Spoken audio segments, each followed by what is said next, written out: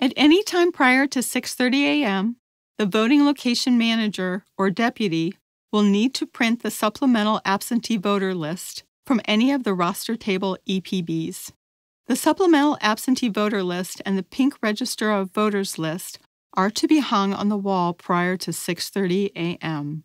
Remove the small U.S. flags and yellow "No Campaigning Beyond This Point" signs from compartment 1 of the machine cart. Remove the large U.S. flag from the machine cart and place at the main entrance of the voting location. Place at least 2 flags and the yellow "No Campaigning Beyond This Point" signs 100 feet from the entrance of the voting location. Use the 100-foot ball of string in your office supply kit to measure the correct distance if necessary. If there is no place to post the signs, no grassy area, place them as far away as possible without going over 100 feet. Strategically place Voting Today signs starting from the entrance through the voting location to guide voters through the building.